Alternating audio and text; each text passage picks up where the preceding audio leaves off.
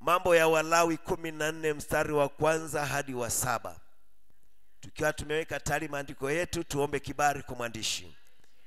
Tuombe. Baba yetu wa mbinguni mpenzi, twaja mbele zako asubuhi ya leo tukiwa na kicho na heshima ya kutosha kulisogelea neno lako la thamani. Maisha yetu tumeyalaza madhabahuni hapa na kote uko walikokaa watoto wako kwenye upendo wa jengo hili na popote sauti zinapofikia. Bwana, tunaomba baraka zako, usitupite, usituache, ututendee mema yote kwa fadhila zako. Wewe ni Mungu, unaelewa jinsi tulivyo wadogo na wanyonge na jinsi uwezavyo kutusaidia. Sisi ni watoto wadogo, Bwana. Hata ukasema enyi kundi dogo, ni kundi dogo pia ukasema enyi watoto wadogo. Sisi ni watoto wadogo na pia ni kundi dogo tukilinganisha na ulimwengu ulivyo. Mungu, tusaidie. Hatuna uwezo wa kufanya chochote isipokuwa wewe utusaidie. Hata ukasema sitawaacha yatima, naja kwenu tena upesi. Ulimwengu hautaniona bali ninyi mtaniona. Nitakuwa pamoja nanyi hata ndani yenu. Bwana, tutendee jambo fulani asubuhi ya leo ambalo tutaliweka kumbukumbu katika maisha yetu. Tusaidie Bwana. Tunatubu udhaifu wetu, tunatubu kushindwa kwetu na dhambi zote tulizokutenda. Tusamehe kutokuamini kwetu vizuri. Tusaidie kuamini. Hata ulipokumefufuka, ulikuwa ukikutana nao watoto wako, unawaambia mbona mnaona shaka mioyoni mwenu? Aminini. Daima uliwaambia hivyo. Na leo umekuja wakati wa jioni ukatuambia hivyo. Ukasema msione shaka, aminini kwamba mimi ni mimi. Nawe Bwana, tumekuona ukija katika sura ya mwanadamu William Marion Branham, ukituhubiria ujumbe huu. Tukatambua sio mwanadamu William Branham, tukajua ni Yesu Kristo ndani ya pazia mwili wa mwanadamu. Tumekuona Yesu, matendo yale yale, tabia ile ile, kunena kwako kule kule na misemo yako ile ile, na kuponya kwako vile vile na huruma yako ile ile. Tumeona ukijidhihirisha katika huduma hiyo nyenyekevu. Basi Mungu, wewe uliyeleta huduma hiyo nyenyekevu, njoo kwa utumishi wako huduma 5 ukiendeleza sauti ile ile, ikileta mwangwi tena kwa kanisa lako, ili watoto wako wapate kuhuishwa na nguvu ile ile na nguzo ya moto ile ile, huduma ile ile ikiendelea. Jalia Baba ya kwamba huduma ile ile iliyokuwa ndani ya Branham itaendelea asubuhi ya leo, ikiwapatia watu mahitaji yao. Baba, tusaidie. Ninayo mengi mapungufu, hata ya kukosesha ninayo mengi, lakini yote utayaficha na kuyaondosha kabisa. Utatoa mamlaka kabisa Baba ndani yangu, ukiniteka kabisa nifanye mateka, kisha fanya jambo fulani kwa utukufu na kwa heshima ya jina lako. Naomba utusaidie tunapolisoma neno lako na tunapolileta neno lako kwa watu wako. Tunaomba ututangulie katika jina la Yesu Kristo. Tunaomba uwe baraka katikati yetu. Amen. Bwana wabariki sana. Tusome katika Walawi 14, mambo ya Walawi 14 mstari wa 1 hadi ule wa 7. Kisha Bwana akanena na Musa na kumwambia, hii ndiyo sheria ya mwenye ukoma. Katika siku za kutakaswa kwake ataletwa kwa kuhani, na huyo kuhani atatoka aende nje ya malago, na kuhani ataangalia na tazama, ikiwa pigo la ukoma limepoa kwake huyo mwenye ukoma, ndipo huyo kuhani ataagiza kwamba watwae kwa ajili yake atakaye takaswa ndege wawili walio hai ambao ni safi, na mti wa mwelezi na sufu nyekundu na hisopu. Kisha kuhani ataagiza ndege mmoja achinjwe katika chombo cha udongo kilicho juu ya maji ya mtoni. Kisha huyo ndege aliye hai atamshika na huo mti wa mwelezi na hiyo sufu nyekundu na hisopu, naye atavichovya hivyo pamoja na yule ndege aliye hai katika damu ya huyo ndege aliyechinjwa juu ya maji ya mtoni. Kisha atamnyunyizia huyo atakayetakaswa na ukoma mara 7, naye atasema kwamba yu safi. Kisha atamwacha yule ndege aliye hai aende zake nyikani. Bwana Mungu, tunakushukuru. Neno lako limesomwa. Kama mtu yeyote alienda darasani awezavyo kusoma, na ujanja wetu umeishia hapo, yanayoweza kuendelea yatoke kwako. Tusaidie Baba. Umetutumia mjumbe ukijua kwamba watoto wadogo wasingefaulu bila msaada wako, na ukamtuma mjumbe ili atusaidie, na amekuja kuyasoma haya na kutufafanulia na kutuelezea yanamaanisha nini. Jalia turejee hapo tukajue Mungu ulikuwa unasema nini hapa. Tusaidie, tumeomba katika jina la Yesu Kristo, tusaidie. Amen. Bwana Mungu aongeze baraka kwa kusoma kwa neno lake. Naombeni tuketi wapendwa, na Bwana awabariki kwa wingi. Ketini wapendwa. Jina la Bwana barikiwe sana. Amen. Nataka tuwe na wakati mzuri hapa.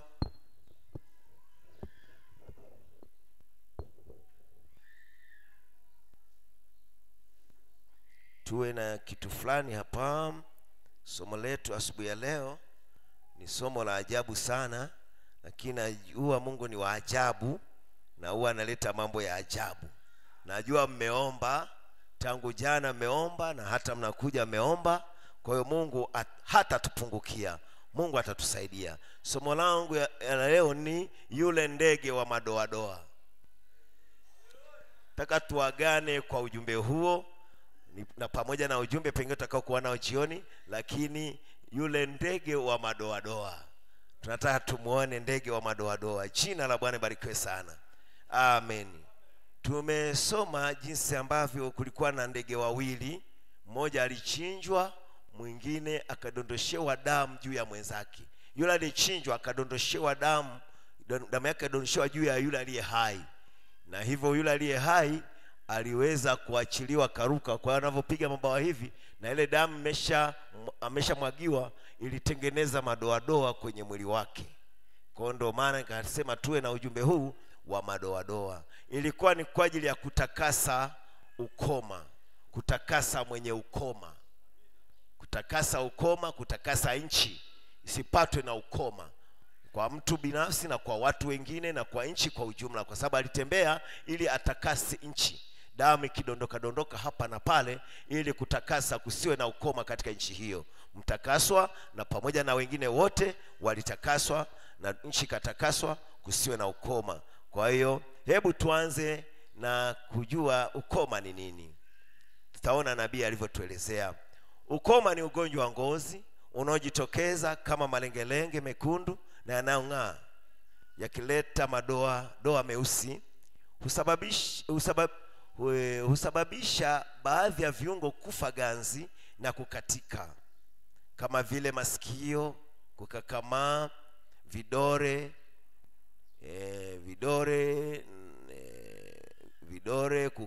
kufa ganzi, vidore vya mikononi na miguuni vinakufa ganzi. Husababisha kucha kukatika na nywele kunyonyoka. Hufanya misuli kukakamaa. Ni ugonjwa unaodhaniwa kuwa wa kuambukiza, lakini si ugonjwa wa kuambukiza. Nabii amesema. Nafikiri nikizungumza hivyo kila mtu angeshangaa, ukoma hauambukizaji? Mimi mwenyewe nilikuwa najua ukoma unaambukiza, lakini Bwana ametujibu hapa kwamba watu wanajua unaambukiza. Nabii akasema hauambukizaji. Kutoka kwa mmoja kwenda kwa mwingine, ukoma hauambukizi. Sisi tumeishi zamani kulikuwa na wenye ukoma kijijini, kwa hata kiatu chake huwezi kuvaa, hata nguo zake huwezi kuvaa. Walikuwa wanatukataza tusifanye hivyo. Kumbe hata hauambukizi kutoka kwa mmoja kwenda kwa mwingine, lakini watu wamejenga kabisa dhana hiyo sehemu zote kwamba ukoma unaambukiza, lakini kwa ujumbe wa saa nabii anasema hauambukizi. Jina la Bwana barikiwe sana. Katika ujumbe wa ufufuo wa Lazaro aya 22 nimechukua hapo, ili kama unaweza kaandika utaifuatilia, sababu hapa jumbe mnazo hata kwa tableti zenu kadhalika. na nafikiri tablet zitagawa, agapao zitagawiwa huku sio muda mrefu, mtazipata. Lakini bado kwenye simu zenu mnazo na vitabu mnavyo. Kwenye ujumbe wa ufufuo wa Lazaro aya 22, ukoma hauna tiba. Nabii anasema hivyo, haujapata bado wala haujapata bado tiba, wala hawajapata bado namna ya kusaidia. Ni Mungu tu anayeweza kuuponya. Ukoma ni mfano wa dhambi. Ukoma ni ugonjwa unaoingia kwa mtu pole pole na kuanza kula baadhi ya viungo vyake bila maumivu. Mtu hajui hadi anapokufa. Kwa ni ugonjwa mmoja mbaya sana, unaingia pole pole. Naona tu kama mahali fulani pamevilia damu au kama pamekuwa pekundu, kumbe hivyo ndivyo umeingia. Naendelea kuenea na haumi. Vidole vinakauka na vinakatika, hujui. Na miguu inakatika na kila kitu. Vidole vya miguuni vinakatika, hata haumi. Unakumaliza ukiwa usikii maumivu. Tena kwenye ujumbe mwingine wa kipofu Batimayo aya 54 na 55, na Bwana anasema, nimewaona, nilikuwa nadhani ukoma ni ugonjwa wa kuambukiza, kwamba ungeweza kuupata, lakini hakuna maambukizo ya ukoma mmoja kwenda kwa mwingine. Nimewakumbatia na kuwabusu na kila kitu, hivyo huwezi kuambukizwa ukoma. Naona Nabii amewakumbatia na kadhalika. Nimewaona wakoma wakiwa hawana kitu ila vigunguti vya mikono. I say, naumiza. Vidole mikono imeshakatika. Na basi wakawa na vipapasa kunizungushia na kunisalimia. Nami nawabusu. Sasa Mungu awabariki. Sikiliza. Wakijaribu kunikumbatia navyo katika mstari wa maombi na kadhalika, maskini, wanawake, wazee barabarani, kiwa na ukoma. Wakati mwingine ukoma umekula vidole vyote na wanasimama kwa vigingi vya miguu. Inatisha na kuumiza kuwaona hivyo. Sayansi ya matibabu haijapata dawa bado, na ni jambo la kutisha namna hiyo. Ukoma haumi. Ni jambo la kuumiza moyo kuona mtu mikono imekatika, miguu inakatika na sehemu za uso zao zimeliwa na ukoma. Ni jambo linalotisha. Mungu atusaidie sana. Ni kitu gani kinasababisha ukoma? Nabii anasema katika ujumbe wa maji ya farakano aya 20, kinachosababisha ukoma ni mchanganyiko mbaya wa vyakula. Niliposoma nilishangaa sana. Kinachosababisha ukoma ni mchanganyiko mbaya wa vyakula. Wrong diet. Diet ambayo si sahihi. Vyakula vile ambavyo mtu ameweka kupata diet yake sasa amechanganya vibaya, vinasababisha ukoma. Hicho ndicho kimesababisha dhambi. Ni mchanganyiko mbaya wa chakula cha kiroho. Madhehebu yamechanganya mlo vibaya. Yesu aliwaambia wanafunzi wake, jilindeni na chachu ya Mafarisayo na Masadukayo. Wakadhani ni kujilinda na chachu ya mikate, bali kunaambia wajilindeni na mafundisho ya Mafarisayo na Masadukayo. Wamechanganya chakula. Leo nabii akasema, jiepusheni na madhehebu na dini za madhehebu kama kujiepusha na tauni. Hatuna ushirika na madhehebu. Hatuna ushirika. Kwa sababu wamechanganya neno, wamechanganya mlo, na imesababisha dhambi. Bwana tujalie sana. Wampenda? Hiyo ni katika kitabu upata Mathayo 16 mstari wa 6 na 12. Utaona Yesu anasema, jilindeni na chachu ya Mafarisayo na Masadukayo. Afu mbele ndio akafafanua kwamba wanafunzi walielewa vibaya. Akasema, sikuwa na maanisha kujilinda na chachu ya mikate, bali na mafundisho ya Mafarisayo na Masadukayo. Amina. Dhambi ni kutokuamini. Nabii amesema. Hatukujua hapo nyuma. Tujua dhambi ni uzinzi, kunywa pombe, kuiba, kadhalika. Najua ndio dhambi. Naweza kumwambia mtu acha hivi, acha hivi, acha hivi, kwamba anaweza kaacha. Lakini nabii amekuja kutuambia dhambi ni kutokuamini. Kutokuamini neno la Mungu la wakati wako. Mtu anazini kwa sababu haamini. Kwa kuzini, kunywa pombe, kadhalika ni matunda ya dhambi. Siju kaondoka hapo kasema amesema uzinzi sio dhambi, utakuwa umenichua vibaya. Hayo ni matunda. Kuna dhambi inayosababisha uzini. Kuna dhambi inayosababisha unywe pombe, ufanye asiyofaa. Dhambi hiyo ni kutokuamini. Ungeliamini hayo yote yangekufa. Dhambi ni kutokuamini neno la wakati wako. Unaweza kuwa ni muamini mzuri wa Mungu, lakini huamini neno la saa yako, ni dhambi. Tuko pamoja? Kuna waamini wengi sana wa Mungu. Kuna waamini wanaomwamini Yesu leo, madhehebu mengi ya Kikristo yakimwamini Yesu na kumsifu, lakini hayaamini neno la wakati wao. Hiyo ni dhambi, hiyo ni ukoma. Mafarisayo walimwamini Jehova.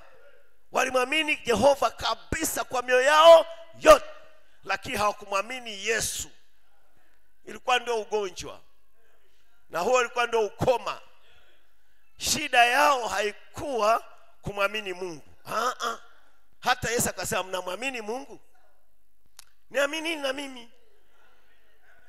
Kwamba kuhusu kumwamini Mungu najua mnamwamini. Shida yenu ni mimi ndio hamniamini. Kwa ugonjwa ilikuwa ni kutokumwamini Yesu, neno la wakati wao. Na leo ugonjwa ndio huo, ni kutokuamini neno la saa. Usipoamini neno la saa ni ukoma. Ni ukoma huo. Wengi wanampenda Mungu, lakini ni Mungu wa mawazoni, ni Mungu wa hewani, ni Mungu wa kufikiria yuko mbinguni, lakini hawamwamini Mungu aliyevaa mwili duniani, anayetembea kwa miguu miwili. Na huo ndio ugonjwa kuliko magonjwa yote. Hasara kuliko zote ni kujitolea kwa huyo Mungu unayemfikiria, na ambaye wamesomea seminari huyo Mungu wa mawazo, na kukuletea kwenye vikundi vya dini na kukuhubiria huyo Mungu aliyemsomea. Huo ndio ugonjwa mkubwa kuliko magonjwa yote. Alafu unamkosa moja kwa moja huyo Mungu, huku unamtaka, kwa sababu hujajua njia yake ambayo huwa anamjia mwanadamu. Siku zote Mungu amemjia mwanadamu akiwa mwanadamu.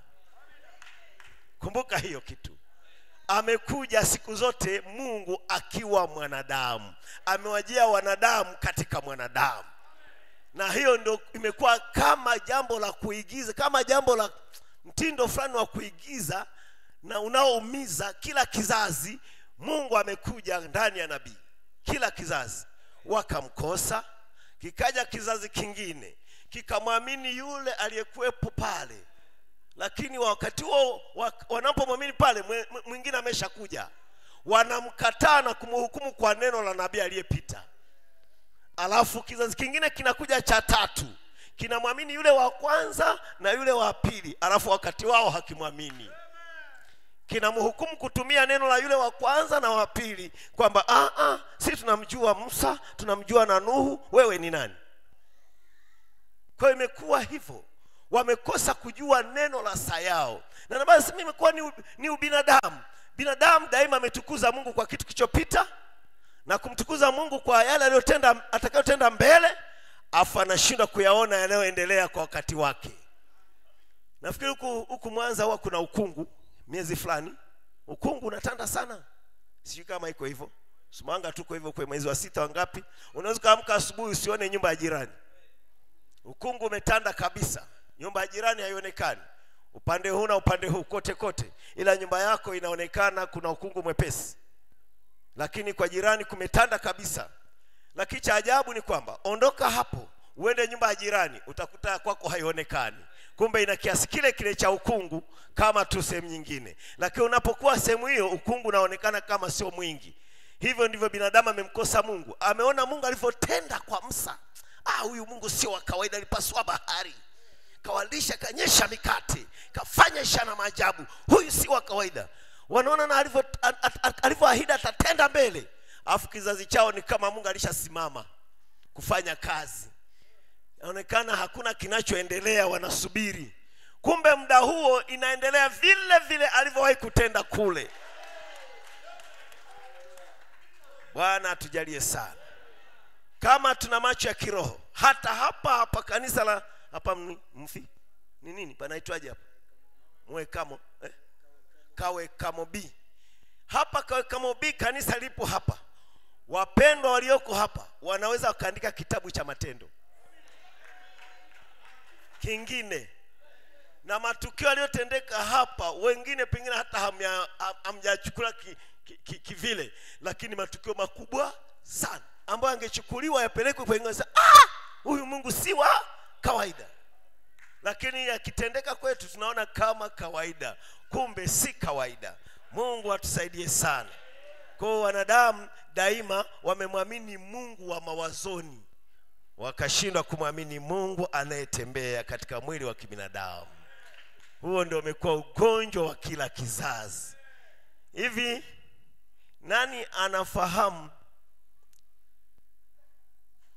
kampuni ya Vodacom mmiliki wake? Nani ana simu ya line ya Voda? Nani anayo? Mimi mwenyewe ninayo. Ulishamuona mmiliki wa Vodacom? Line ulisajili wapi? Kwa mawakala.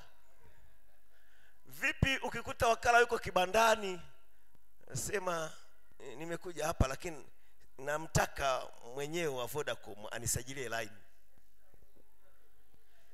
Huenda hata hamjui. Huenda hata hamjui. Lakini ukisajili hapo kwa kibanda, atakuunganisha na mtandao wote. Yeye ni wakala, na ukifika kwake umeshafika Vodacom. Tuko pamoja?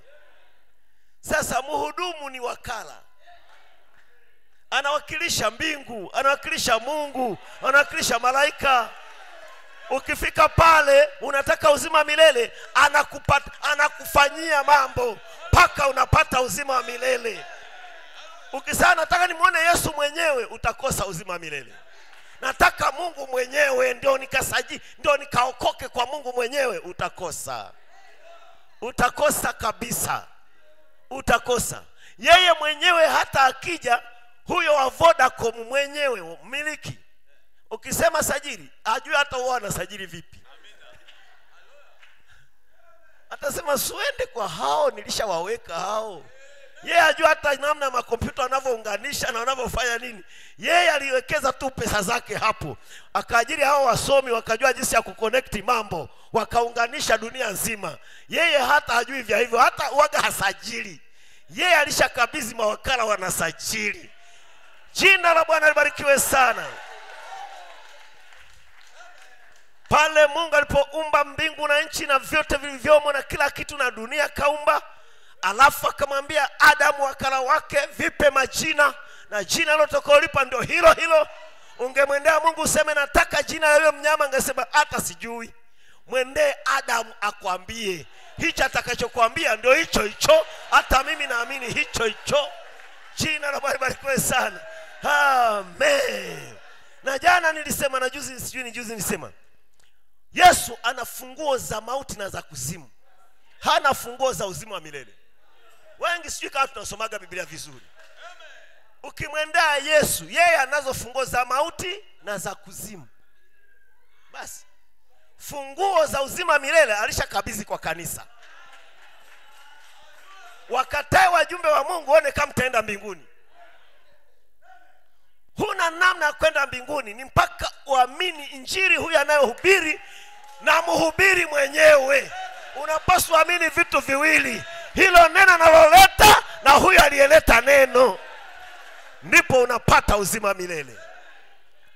Unasema nipe mfano tuone. Kuna mtu alimwendea Mungu anaitwa Cornelio. Aliomba na kufunga kumwomba Mungu. Mungu akaona huyu ni mnyofu ila hajajua njia yangu. Akashuka akamwambia, sasa unataka uzima milele? Na alikuwa amefika Mungu ambapo angempa tu. Sasa nenda kwenye nyumba ya mtu anaitwa Simoni. Kuna jamaa anaitwa Simoni Petro. Huyo ndiye atakwambia ya kupasayo kutenda. Silikuwa malizane pale pale. Maana ilikuwa Mungu kwa mzunguko wote wa nini? Ni utaratibu wake.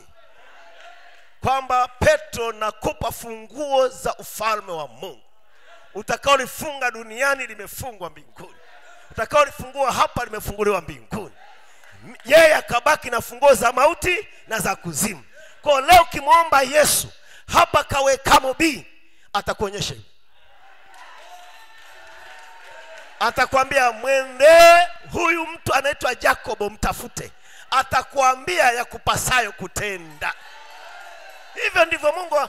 Na watu leo bado tungali tuna mfumo ule ule wa kusema mimi namuwazia Mungu wa mbinguni ndo nampenda. Alafu huyu ni wa kawaida tu. Tunamkosa Mungu vizuri tu. Unavonichukulia ndivyo utakavopata. Ukinichukulia mimi ni mtu wa Mungu na nina Mungu, naweza kukupa Mungu, utampata Mungu.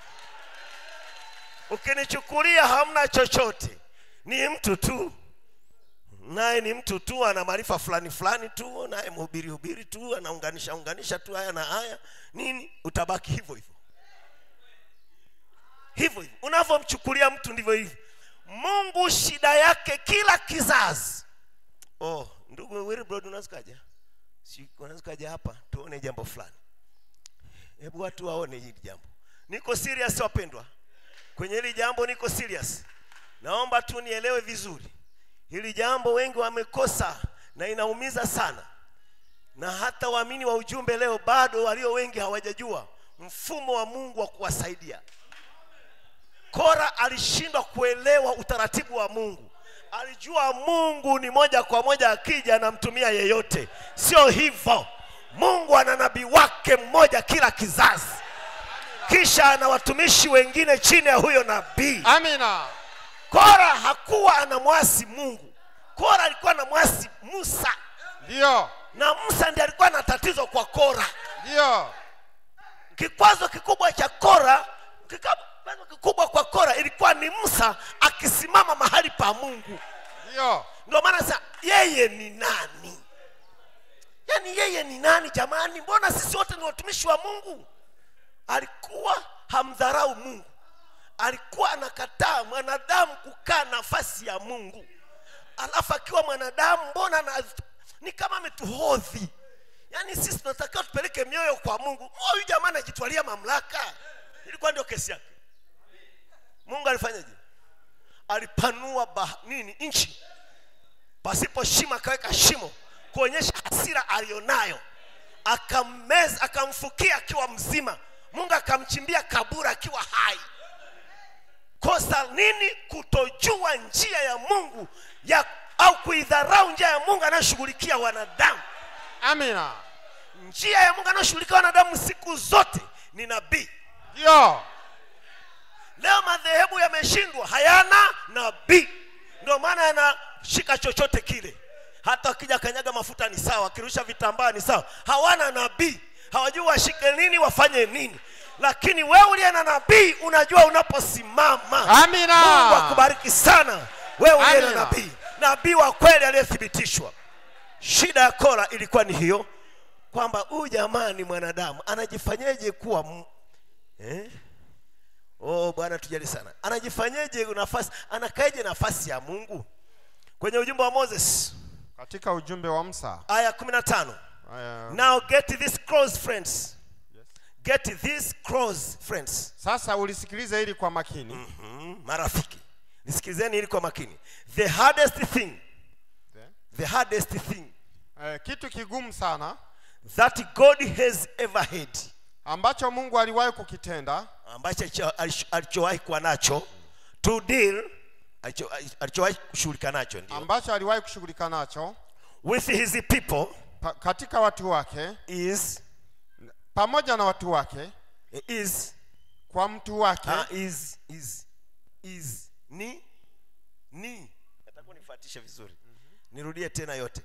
The hardest thing that God has ever had, kitu kigumu ambacho Mungu alishawahi kufanya, au jambo gumu, ndio to deal with his people, kwa kushughulikia watu wake, is ni to get one mortal to believe another, ni kumfanya mtu mmoja kuamini, kuwafanya watu kumwamini mtu mwingine, kumfanya mtu mmoja kumwamini mwingine. Hiyo ndio jambo gumu sana kuliko yote Mungu aliyowahi shughulikia, ni kumfanya huyu amwamini huyu. Yeye Mungu hana shida, anaaminika, na huwa anajua yeye anaaminika. Hata shetani anamwamini Mungu, hata wachawi wanamwamini Mungu, hata kuzimu inamwamini Mungu.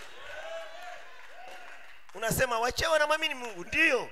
Mchawi wa Endori alipomwona Samueli alifanyaje? Salitetemeka. Nimeona miungu. Hata wachawi wanaamini Mungu. Shida ni mwanadamu mmoja kumwamini mwingine.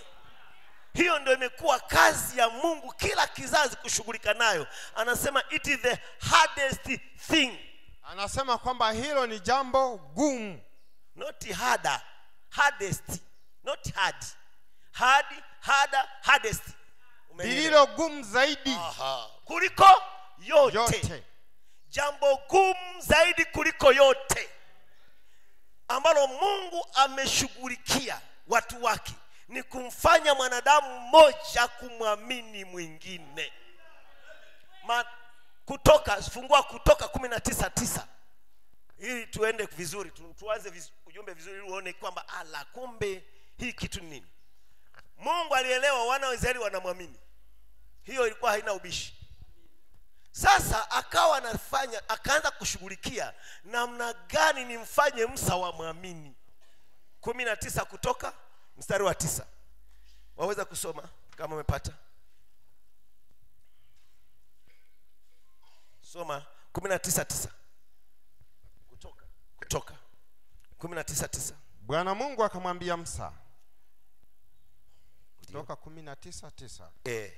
Bwana Mungu akamwambia Musa, tazama, mimi naja kwako katika wingu zito, ili watu hawa wasikie nitakaposema nawe, nao wapate kukuamini wewe, nawe hata milele. Basi nataka tujue hapa.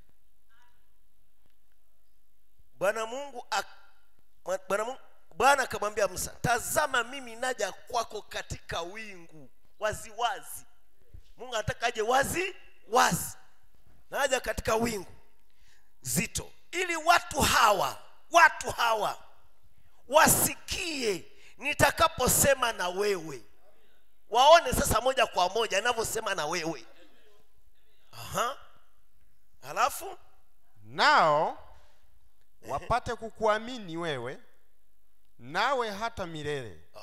Usikie. Nao wapate kukuamini wewe, wewe wapate kukuamini. Mimi wananiamini. Hiyo ilikuwa inaonyesha Mungu anamwamini. Sasa nataka nifanye hivyo ili na wewe wapate kukuamini hata milele. Israeli walipaswa kumwamini Musa hata milele. Kwa ugonjwa mpaka Mungu anashuka mlima Sinai, shida ni kumthibitisha huyu nabii kwa watu. Amina. Wapate kumwamini kwamba yeye ndiye mnenaji wa Mungu. Yeye ndiye wakala wa Mungu. Ukimkataa Musa unamkataa Mungu. Amina. Kora kilichomuua ni hicho. Ni kusema kwani wewe na sisi tofauti ni? Si wewe na wewe ni mtumishi. Ni madaraja tu tumetofautiana, sawa. Na Bwana anasema, tena Bwana amefafanua vizuri. Anasema hakuwa nakataa Musa sio nabii. Alichokuwa nakataa ni nafasi ya Mungu kuchukuliwa na Musa. Hiyo. Hata madhehebu leo shida Branham. Wanasema mbona mnamfanya Yesu? Mbona mnamfanya Yesu? Kwani Branham anaingiliana vipi na wokovu? Yesu ndiye anayeokoa. Branham anaingiliana wapi? Si mtumishi tu. Na wanaongeza kudharau. Mtumishi aliyekanyagwa na gari, yaani huyo ni shetani akijaribu kuleta shida hiyo. Kwani kukanyagwa na gari ni nini? Vipi kuchinjwa na msumeno na kichwa weke kwenye sinia wakutembeze kwenye tamasha? Nayo je? Vipi kukatwa na msumeno pole utenganishwe viwili kama Isaya? Vipi kuuawa kama Bwana Yesu pole na hadharani na uchi wa mnyama? Nayo je? Kwa shetani anajaribu kufanya, niwaambie, shetani huaga na dhoofisha mahali pa uzima watu wasipaone. Anajaribu kupafanya asio chochote, anaonyesha pengine ambapo anajua hawatapata faida. Leo waendelee kusema kwamba Yesu wa mawazo tu, wa kidhehebu tu, ukatae ujumbe wa saa, huyo Yesu hata hutampata. Huyo Yesu hata hutamuona. Amina. Yesu leo amejifunua katika ujumbe wa saa. Huyo Malaki 4 sio mwanadamu, ni Yesu mwenyewe. Ndio. Nitaupelekea Elia nabii, sio Elia yule mtishibi. Ni Roho wa Mungu aliyekuwa ndani ya Elia. Roho huyo ndiye angepelekwa siku za mwisho. Huyo Roho ndiye angekuja atugeuze. Na hangekuwa ameninginia, ingebidi apate mwili mwa kunenea. Na ameshapata mwili mwa kunenea. Kwa hiyo Roho Mtakatifu ndio mjumbe kila kizazi, lakini anaingiaga ndani ya mwanadamu mmoja ili anene kupitia. Mbona imesema hivyo kila wakati? Anasema hivi, yeye ashindaye nitamfanyia hivi na hivi. Yeye aliye na sikio na alisikia neno ile ambayo Roho ayaambia makanisa. Kwa nena ni Roho, lakini haningini. Yabidi awe ndani ya mwili wa mtu ili ayaambie makanisa. Na anapoleta ujumbe anaambia makanisa yote, iwe Katoliki, iwe Moraviani, iwe Pentekoste, yote anayanenea. Ndio. Na anapoyanenea ni wale tu walio na kitu fulani ndani yao, ambao ni ile mbegu, ndio wana uwezo wa kusikia yale mjumbe anasema. Amina. Umenipata? Kwa hiyo kila kizazi Mungu amekuja, lakini ndani ya mwili wa mwanadamu, na watu wamemkosa. Yesu akasema, sikiliza, they could believe he was the Son of God. They couldn't believe that he was the Son of God. Wangeweza kuamini, hawakuweza kuamini kwamba yeye ni mwana wa Mungu. They believed God, ila walimwamini Mungu. Unaona ugonjwa uliokuwepo? Wayahudi walimwamini Mungu Jehova. Shida ilikuwa ni mwana wa seremala kawa kikwazo kwao. Yaani alikuwa kikwazo kuliko hata dhambi yenyewe zilivyo. Walifika mahali wakaona waondoe hiki kikwazo. Amekaa mahali pa Mungu huyu jamaa. Na walikuwa wanamuita mwana haramu. Mimi nilikuwa nasoma kwa jumbe za Branham, nasema mbona kwa Biblia kama sijaona waliposema mwana haramu. Wakati nasoma jumbe nikagundua Mungu akanionyesha alivyokuwa anasema. Sikiliza alivyokuwa anasema. Wewe unasema nani amekupa kuona? Yesu. Sasa nikwambie, ni mwenye dhambi. Sisi hatujazaliwa kwa zina.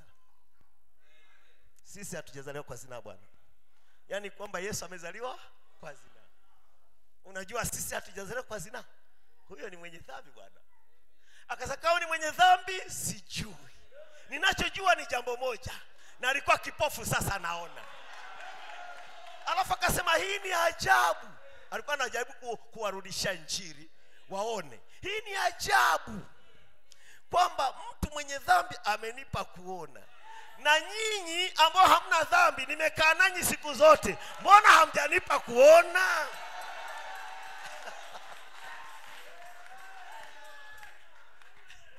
Sio amekanyagwa na gari sijui. Sio alifanya nini sijui. Ila anachojua nilikuwa kipofu sasa naona.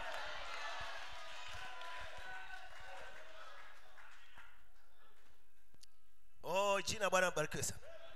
They said, walisema, we believe God. Tunamwamini Mungu. He said, akasema, if you believe God, kama unamwamini Mungu, believe also in me. Niaminini na mimi pia. Mko tayari? Mnampenda? Amen. Bwana bariki sana. Mnampenda? Usikie Yesu maneno yake jinsi alivyo ajabu. Oh, Bwana tubariki sana. Tayari ndugu, tayari. Amen. Sika anaweza kuipata mapema. Dhambi yao ilikuwa ni kwa sababu ya kutomwamini Yesu. Akasema nisingekuja mngekuwa hamna dhambi. Nimekuja mkakataa kuniamini, dhambi yenu inakaa. Mjumbe akija, tayari watu wana dhambi ya kutokuamini. Wakimwamini wamepona, wakikataa dhambi yao inakaa. Bwana tujalie sana. Kwa hiyo hivi ndivyo ambavyo binadamu amemkosa Mungu. Kila kizazi huwa anamtaka Mungu mwenyewe. Utamkosa line ukimtaka mmiliki wa Voda. Line utakosa. Wewe wakubali mawakala wa Voda maadamu tu wana vidhibitisho ya kwamba wamesajiliwa rasmi. Wao ni wafanyakazi wa Vodacom rasmi. Wana utaratibu waliopewa na watakusajilia na watakuunganisha. Hivyo ndivyo ilivyo na uzima wa milele. Jina la Bwana barikiwe sana. Mwampenda Bwana Yesu ambaye ni uzima wa milele. Akamtokea mtu fulani anaitwa Sauli wa Tarso. Anajuhudi sana katika mambo ya Mungu ila nje ya utaratibu. Anampenda sana Mungu chini ya utaratibu wa madhehebu na mafundisho ya madhehebu, ila moyo wake ni mzuri sana kumtetea Jehova. Ameshika Torati mpaka hana hatia. Na kabisa ni wa Mungu kwa sababu kwanza ni wa kabila la Benyamini, kabila ya Kiyahudi, taifa la Kiyahudi, taifa la Mungu. Na katika 12 yeye taifa lake limo ni kabila la Benyamini. Kwa hiyo mbingu alikuwa anasema mbingu ni yangu. Lakini alikuwa anafanya kazi ya bure kwa kumwazia Mungu wa mafikirio, kumkataa Mungu aliyetembea kwa miguu miwili. Mungu alipoona moyo wake ni mzuri ila tu ameshika vibaya, Mungu akamtokea. Yesu yule ambaye anampinga akamtokea. Hapo mtokea sasa nuru kamwangazia kote kote. Na Mungu alielewa huyu Myahudi anaamini nguzo ya moto. Kwa Mungu alichofanya alipeleka nguzo ya moto. Naye alikuwa amesoma kwa Gamalieli, nguzo ya moto ni Mungu, ni Bwana. Akasema ni wewe nani Bwana? Ile nuru ikamwambiaje? Ni mimi Yesu ambaye wewe unaniudhi. Hapo Yesu alishavua mwili, alisharudi kuwa roho. Alipokuwa kwenye mwili akasema nalitoka kwa Baba narudi kwa Baba. Amen. Sasa alikuwa amesharudi kwenye hali ile ya ubaba, nguzo ya moto. Amerudi kwenye hali yake iliyokuwa anatokea kuanzia Musa kule. Huyu jamaa ilikuwa sasa apate uzima milele pale. Wataka nikufanyie nini? Akasema nenda huko kuna kwenda. Kuna mtu nimemwandaa anaitwa Anania. Atakuambia yakupasayo kutenda. Maana ilikuwa umalizane naye pale. La, yeye ana funguo za mauti na za kuzimu. Kanisa lina funguo za uzima wa milele. Hata leo hii hapa ukitaka uzima wa milele uko hapa hapa madhabahuni. Waweza kuupata uzima wa milele. Ni wewe ukitaka. Waweza kusajili laini yako ya moyo wako ikapata mawasiliano na Mungu. Bwana tujalie sana. Wakati Petro akaenda kwa Kornelio, alikuwa ni wakala, alienda kumsajilia pale pale nyumbani. Akamunganisha laini ya Voda, akaanza kupiga pale pale. Alijazwa Roho Mtakatifu pale pale. Mungu atujalie sana. Amen. Amen. Unaona ndugu, ilivyo rahisi sana, lakini watu wanakosa kumwamini Mungu kwa mtu. Mungu hutamwamini hewani, Mungu utamwamini kwa mtu. Bwana atujalie sana. Amen. Ujumbe wangu wa ndege wa madoadoa. Kwa hiyo sasa mnisikie, nini kinasababisha ukoma? Ni mchanganyiko mbaya wa chakula, wa mlo. Wanachanganya vibaya mlo, ndio inayosababisha ukoma. Kwa ukoma wa kimwili unaashiria ukoma wa kiroho. Kama ukoma wa kimwili ni shida hivi. Kwanza moja, unaingia kimya na unakukula kimya mpaka unakuanzia kwa hajisemi moja kwa moja. Alikuwa anaweza kujijumulisha na kanisa. Sasa sikiliza jambo fulani. Naomba mnitegee masikio. Na yule ndege wa madoadoa Naomba mnisikie vizuri. 179. Na yule ndege mkubwa wa madoadoa ni kanisa lililonyunyizwa damu ya mwenzake aliyekufa, Mwokozi Yesu Kristo. Nalo hilo kanisa nalo linaenda kote duniani siku hizi. Narudia tena. Na nukuu. Usijue sasa amejisemea, una jumbe huko. Ndio maana nimekutajia vitambulisho vitano dhahiri vya kanisa la Mungu la kweli aliye hai. Anasema nalo linaenda kote duniani siku hizi, likipiga mabawa yake, likipaza sauti, mtakatifu mtakatifu mtakatifu kwa Bwana. Amina. Usikie, nabii anasema nina furaha sana kwamba ninamjua habari zake. Endelea utasikia. Ana furaha sana, anajua habari za huyo ndege wa madoadoa. Na basi anafurahi. Na jina la huyo ndege wa madoadoa hapo juu amesema ameandikwa kwenye kitabu cha uzima. Mbele akasema kabisa, usikie, nina furaha sana kwamba jina langu limeandikwa kwenye kitabu cha uzima.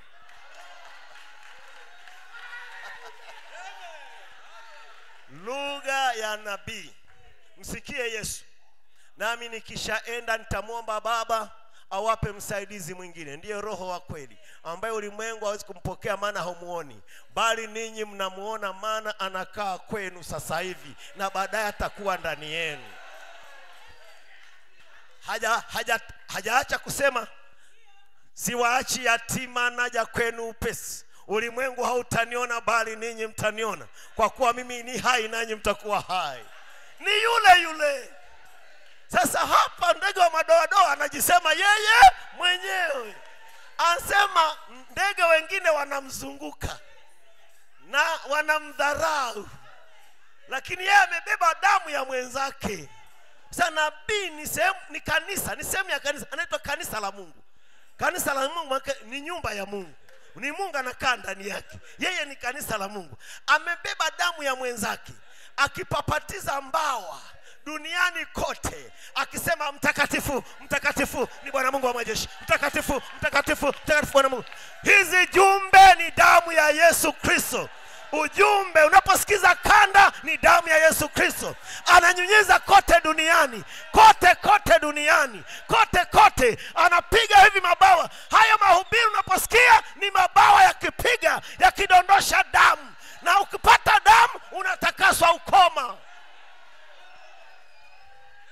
Ndege mkubwa wa madoadoa ni nani? William Marion Branham.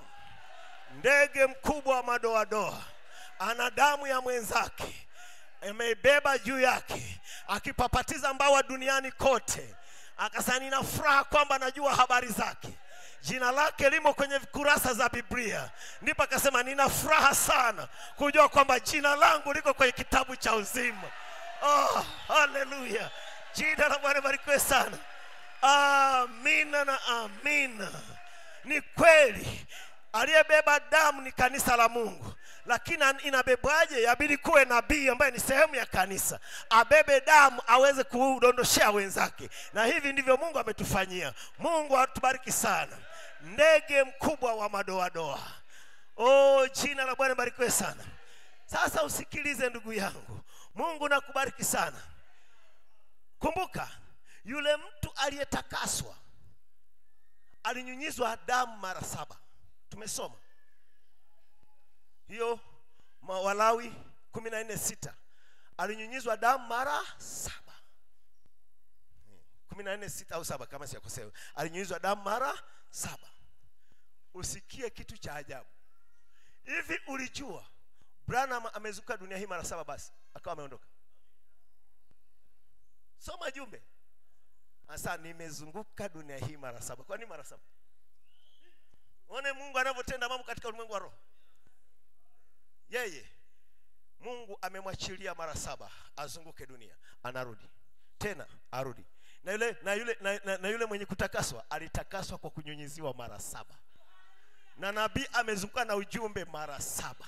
Akasema nimezunguka dunia hii mara 7, na ilikuwa mwaka 64 na hajawahi kuzunguka tena 65 kama ameondoka.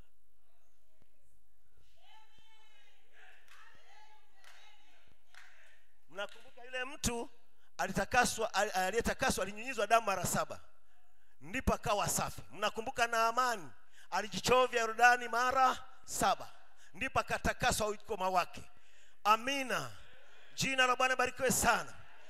Sasa sikiliza, nabii katika huduma yake amezunguka mara 7 kwenye ujumbe wa ishara za maandiko za wakati huu. Ujumbe huu utaupata kwa Kiswahili. Ishara za maandiko za wakati huu. Aya 37. Akasema, nimezunguka dunia hii mara 7 katika kila namna ya wapagani na karibu mamia ya maelfu, kadi ya watu 1,500,000 naam, ama watu 50,000 wamekusanyika katika wakati mmoja. Na kuna jinsi ambavyo wachawi na kadhalika wanavyokupa changamoto kwake. Ni heri ujue kile unachonena habari zake. Ni vema usiwe na mazungumzo tu ya kiakili. Ni vema uweze kwa njia ya Mungu kuunga mkono kile kwa njia ya Mungu kuunga mkono kile unachonena habari zake. La sivyo usiende huko duniani, watakuaibisha. Kwa lugha nyingine anajaribu kusema yeye hajaenda mtupu, ameenda na damu ya Yesu. Maana bila hivyo changamoto za wachawi zitakutoa knockout. Bwana tujalie sana. Anasabidi ujue unachokisema. Kwa nimeenda kote kote kwenye dini mbalimbali na kwa wachawi mbalimbali na nini, lakini kienda wamekusanyika maelfu kusikiliza message. Wamekusanyika malaki kusikiza message katikati ya dini zote, lakini akitokea tu anapopatiza mbawa, mtakatifu mtakatifu mtakatifu Bwana Mungu wa majeshi. Mkutano mkuu unakusanyika. Sehemu moja alienda India, hawataki kusikiza. Wakasema kwetu labda uvae joho ya kupinduliwa hapa ili ione joho, vae joho vizuri kama kuhani. Nje lazima hatakusikia. Afu kwenye majengo kama haya huwa hawakutaniki, wanataka mahali ambapo kabisa pana nani. Walimwambia mashiti mengi tu. Akasema joho hilo liko wapi nivae? Wakampa joho, akavaa. Akaenda mahali padogo tu ahubiri kwa sababu hawajamkaribisha vizuri. Ni ndege wa madoadoa. Ndege wa madoadoa amebeba damu ya mwenzake. Akifika pale Mungu akafanya njia. Kulikuwa na kipofu mmoja ambaye ametazama jua mpaka amekuwa kipofu. Kipofu kabisa. Akasema mwiteni daktari wenu ampime. Akampima, kipofu kabisa. Nabii akasema nisingesema hivyo kama nilikuwa sijaonyeshwa. Nilikuwa nimeshaonyeshwa nini kitatendeka. Nabii akaanza kuwasai kasisi wa Kibudha na aje ampe huyu kuona. Kasisi wa Kibudha, enyi wa Budha inueni mikono. Wakainua. Kasisi wenu na aje kwa dini yenu na imani yenu, aje muombe. Maana Mungu yule aumbaye, Mungu yule aweze kuleta macho, ndio Mungu aliyeumba mbingu na nchi, ndio Mungu aliyemuumba mtu huyo. Hebu na aje. Kimya. Sasa mmeona kasisi wenu? Maana anahubiri kitu ambacho hakina uzima milele. Aje ajitokeze. Kasisi wa Kiislamu aje, hakutokea. Akaita makasisi wengi tu wa dini mbalimbali, hakuna aliyejitokeza. Nabii hapo akabaka na tawala kama Elia Mtishibi alivyokuwa anatawala. Akabaka na tamba, akawa na wasai. Akasema vipi basi Mungu yule atakayemwita hapa na ampe huyu kuona, si ndiye Mungu? Wangapi atampa maisha? Wakainua mikono. Akasema kama Bwana Yesu huyu ambaye mimi nahubiri habari zake alikuwa amebeba damu yake Yesu Kristo, alikuwa amebeba damu ya Yesu, uhai wa Yesu, Roho Mtakatifu, neno la Mungu. Kama Yesu anasema habari zake, kama atampa huyu kuona, wangapi mtampa maisha yenu? Wakainua mikono. Akasema njoo hapa. Nabii akamwombea pale pale, macho yakaumbwa pale pale. Ni wangapi waliokolewa? 30,000. Sio 30, sio 30, 30,000 ndege wa madoadoa, akiondoa ukoma. Tumeondolewa ukoma ni kwa sababu ya ndege wa madoadoa. Yeye ananyunyiza damu ya mwenzake, sio damu yake. Hatujazwi na roho wa Branham, tunajazwa na roho wa Yesu aliyekuwa juu ya Branham. Amen. Hatumsikilize Branham, tunamsikiliza Yesu aliyekuwa kwa Branham. Mungu abariki sana. Mwampenda ndege wa madoadoa. Naamini hizi jumbe umezisoma.